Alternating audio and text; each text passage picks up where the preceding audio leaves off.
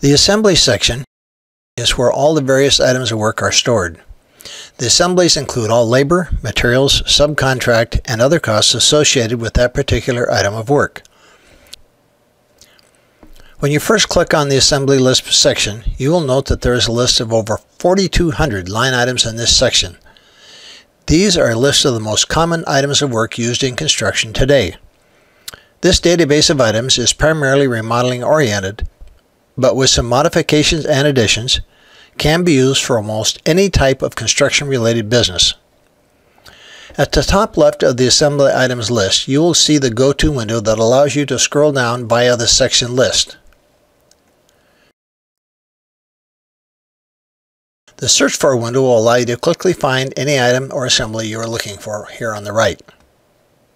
Grabbing the slide bar on the right-hand side and scrolling down through the list of assemblies, you can see that it's set up exactly as it was in the bill of materials.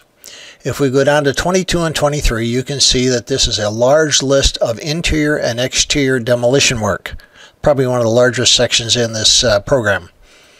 On down to the 60s, where you will find all your framing items. Notice here the first one is floor, and then it goes to interior, exterior wall, and then interior wall, then ceiling, and right on down through the list. Going on down, you'll see that we go to roofing, siding, windows, doors, plumbing, electrical, right on down through the list. Over 4,000 items, all the way down to the very bottom of the program. Now you'll notice when we go down through this section here, through the section windows, we come to a section called Building Leveling.